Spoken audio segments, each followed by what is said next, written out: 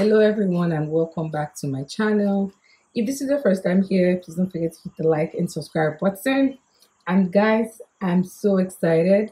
My shout out today goes to Ijoma, or Isioma EJ. I'm going to leave her handle on the screen. She was the first comment on my Make Me White lotion review. So Ijoma, you were my first commenter and I'm giving you a shout out. Also, if you haven't subscribed, please subscribe to this channel. We do a lot of tutorials, videos, and all of that. And this video you're about to watch is a request from a subscriber. Today, I'm going to be making a very simple toning black soap. So I posted a video, a picture on my community tab, and I had someone ask me to share the recipe for this soap. So this is my recipe for this soap. This soap is a mixture of organic and a little bit of industrial synthetic products. But it's still 50% natural, if not 80% natural actually. So I've already measured out my ingredients just so that this video is not too long. But this is shea butter. Shea butter is biocompulsive, and you know what shea butter does to the skin. This is my Ghana white soap. This is turmeric, mulberry, and Indian gooseberry, also known as amla powder. This is my honey. Over here, I've mixed my snow white powder and kojic dip. I'm using kojic dip and I'm using kojic actually, sorry, not kojic dip, because it's soluble in water and snow white powder is soluble in water as well. So I wanted to, dissolve those in my hydrosol. Remember, your hydrosol should be distilled water or rose water. I'm using rose water or any water. Oh, I'm using rose water hydrosol, sorry. I also have charm water, herbal water. I have tea tree essential oil. I have my 7 days perfector serum. I have pure almond oil here. I have tawas powder, which is what I put in. As this is my snow white powder, that's what I put here. I have grapeseed oil in my formulation. So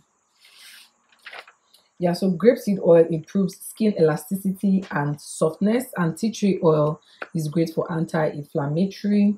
Kojic dip is a tyrosine inhibitor. So kojic acid is going to slow down the production of melanin, which is what gives us this dark skin. So it's going to slow that down. This is also going to be good for pigmentation and spots on the skin. Okay, I'm also using the Santad lotion for feet. There are 2 types of Santad lotion. This is the one for feet. I'm going to be using this one today. My preservative, this is snow white oil. So if you don't have snow white powder, you can use snow white oil. I'm thinking of incorporating that in my recipe. And then I have miracle powder.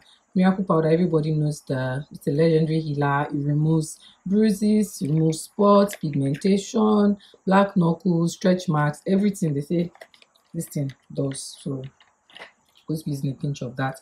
And then in here, you're going to see 2 soaps. This is the honey soap. This soap is used in a lot of pro-mixing black soap. It's used in, Shakprakpa black soap, many black soap. This is a very lightening black soap that is used, as well as the Larissa carrot soap. I put them in here. So as I go, I'm going to tell you my measurements.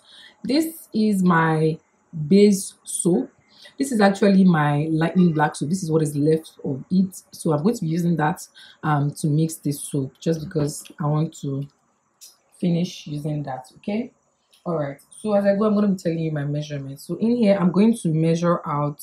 I measured out 30 for my black soap. I'm going to be using 48 grams, and I already measured out 38 grams of white soap here. So I'm going to go ahead to measure just 10 grams here. That's 408. So if I put 10 before eating, so this is just 10 grams of soap.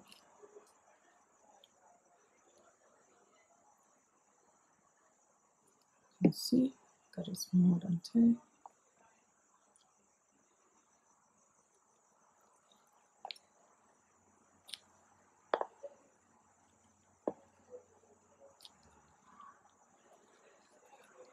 This soap I'm using already contains a lot of skin lightening ingredients.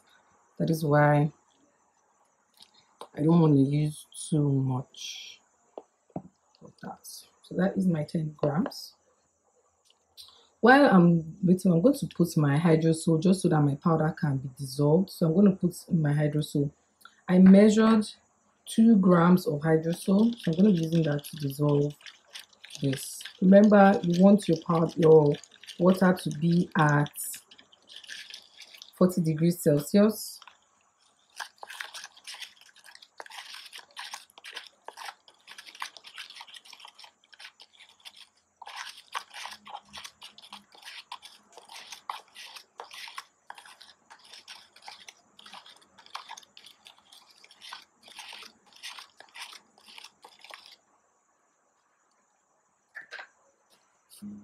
So as you can see, all my powder have been dissolved. They're now crystal clear. I'm going to use this to actually melt these powders because I want them to actually be melted so I don't see particles of them in my soap. I want this soap to actually be very, very smooth and have a nice texture. Okay, so for my powders, I use 2 grams each. So that is 2 grams of each of these powders. Okay, so I'm just going to melt them. Some of them will melt completely, but that's okay. Just want to make sure that they are actually dissolved and there are no particles in it.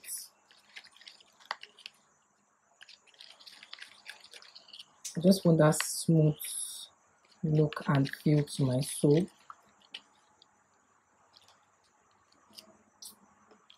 So I'm going to go ahead to put my black soap. This is 30 grams of Ghana white soap. This soap I'm making is my soap is 50% of my formulation. This soap I'm making is, sorry, my soap is 48%. This soap I'm making is 200 grams worth of soap. So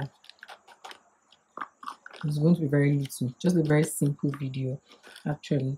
And then for my honey, I measured out 10 grams of honey. Like I've said, I like honey in my soap. Honey gives soap this very nice consistency, and also honey is an emollient, so I really love, you know, what it does to the skin. It's very, very nice on the skin.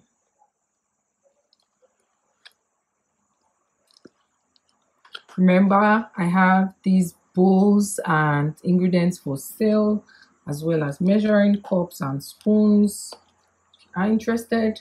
And the reason why I'm wearing gloves today is because I recently did my nails, so I don't want to get them, you know, stained. All right, so I'm going to move ahead to measuring out my liquids and all of that. Okay. So let me just put my powders in first, and then I'll measure out my liquids. Indian gooseberry, that is amla powder, is a great skin lightener. It's one of the best out there. It is also it's a skin brightener, like I said, and it makes the skin very soft and supple. So I like soft and supple skin. So because there is nothing like wastage here, I'm going to go ahead to measure my herbal water in here.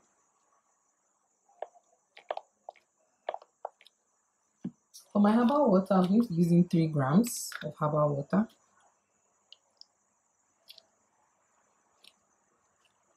This herbal water is good for stretch marks. It brightens the skin and is a very great moisturizer. So this is this. Remember, we have these ingredients for sale. So I'm just going to mix that.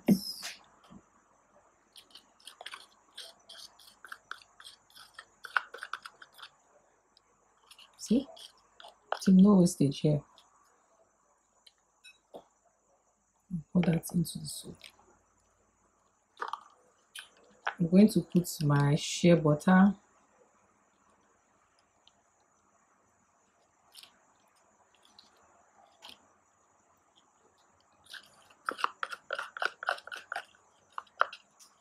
Remember, we also offer trainings.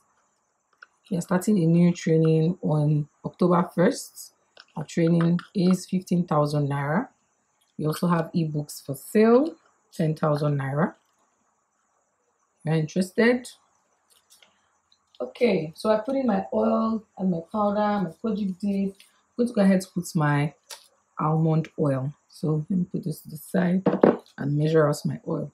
I love to use almond oil because almond oil is great for all skin types. So it's usually my go-to oil, as well as sunflower oil, because this soap can be used by anyone, okay? Any skin type, sorry. This soap is for people that want to tone, just brighten their skin a little, okay?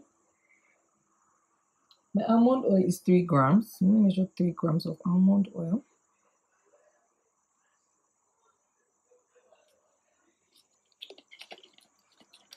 3 grams, very little. And then my grapeseed oil is going to be 2 grams. Remember, carrier oils and essential oils are emollients.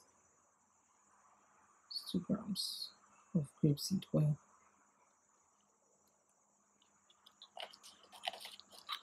They make your skin very soft and supple.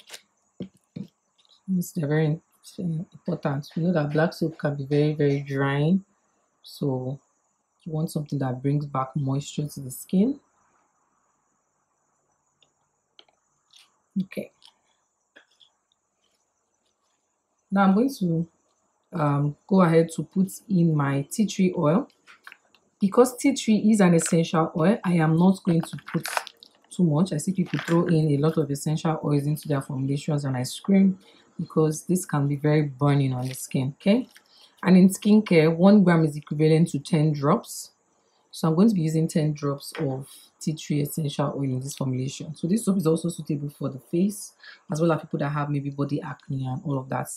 You know, tea tree oil is very good for anti-inflammatory and acne-prone skin. So I'm going to use 10 drops of this.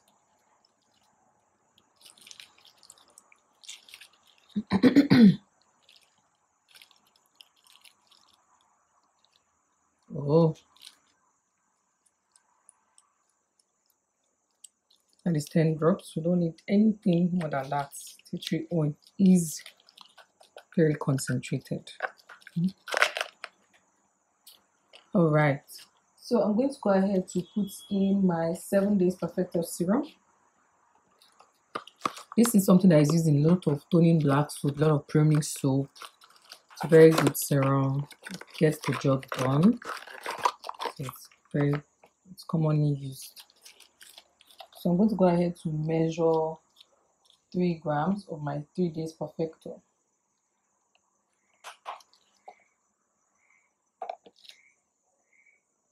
Grams.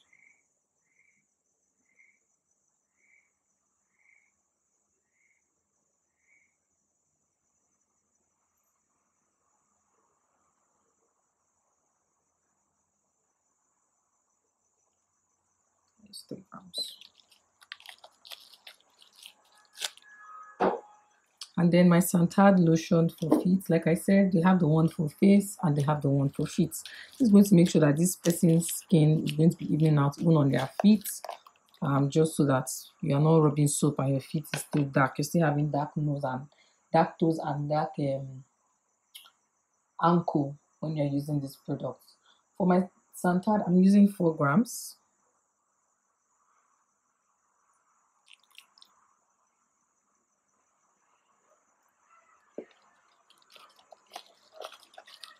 Grams of that, and then I'm going to just put a pinch of my miracle powder, a pinch.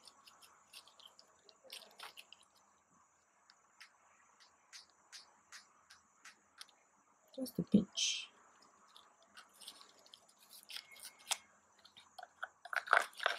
Remember, we have these ingredients for sale if you want, and then you can come get them. Okay, so because I'm skipping my lemon oil, I'm going to use lemon extract. I'm going to use 1% of this Snow White oil, just 1%.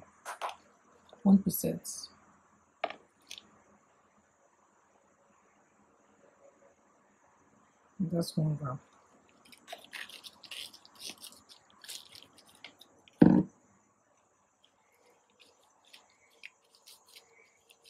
So I have put in all my ingredients except for my propylene glycol. I'm going to whisk this on propylene glycol and my preservative. I'm going to whisk this up, and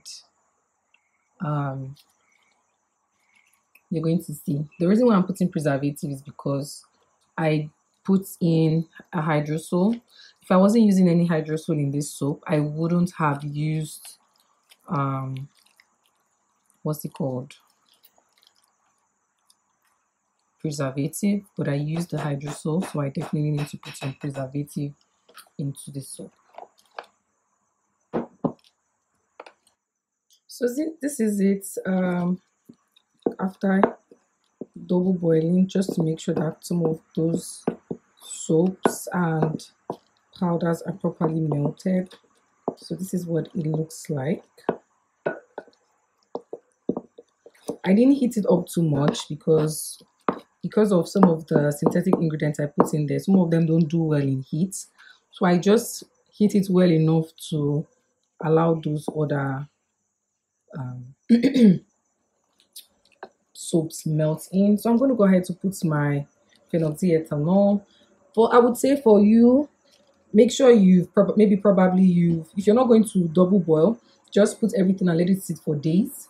Or if you know you're going to double boil, I would say put in your soap, put in your powders, put in all of that, and then heat up before putting in your industrial products. That would be a better way to do this. So I'm going to be putting 1 gram of phenoxyethanol, which I've already measured out. So I'm going to put phenoxyethanol preservative. Like I said, I'm putting this because of the hydrosol I used. But if you're not going to use any hydrosol, you're not going to dissolve anything, just put that in. Some people go ahead to put in these powders. I do that too as well. But at the same time, I really like when my powders are properly dissolved, so they're not leaving in, bits and particles in my formulation. Okay, and in order for this soap to really get into the skin as much as I would love to, I'm going to add some glycerin or propylene glycol to this formulation as well.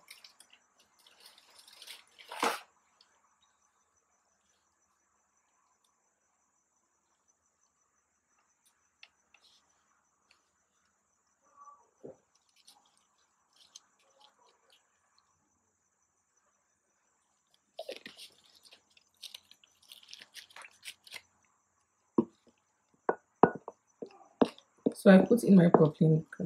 I'll put in my propylene glycol when this cools down. So I'm going to let it cool, and then I'm going to show you guys what it looks like.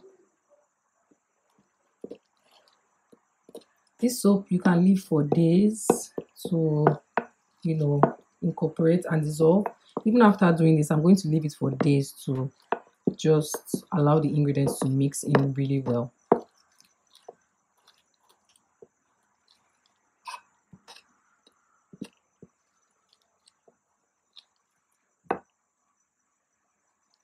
I really like the color.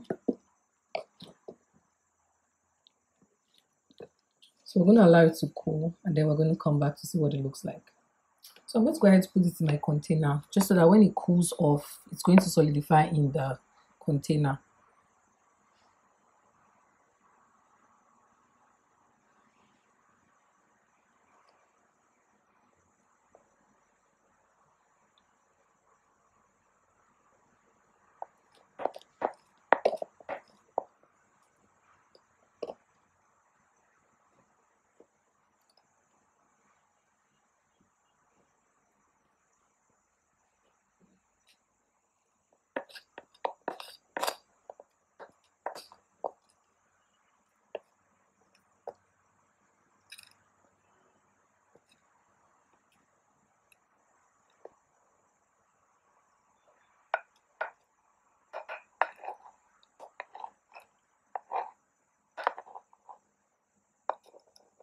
Remember, if you're someone whose soap is always turning out watery, you want to make sure that you've reduced the quantity of liquids you use in your formulation. That is what makes soup actually very oily and very liquidy. Sorry, not oily.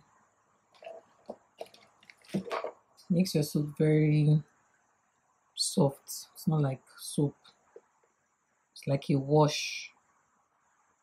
So reduce the oils and increase your soap. Oh my bowl broke. Oh no.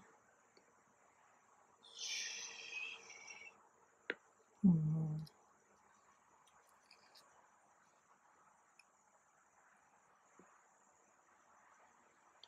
I'm never using my glass bowl for soap again. No, no.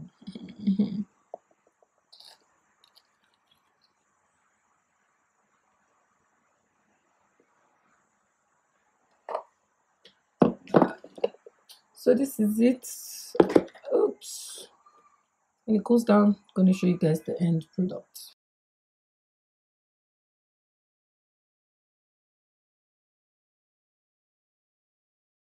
Guys, so this is after 3 days. It is melted. It has cooled down. So this is the end result. Thank you guys for watching. I'll see you in my next video. Bye.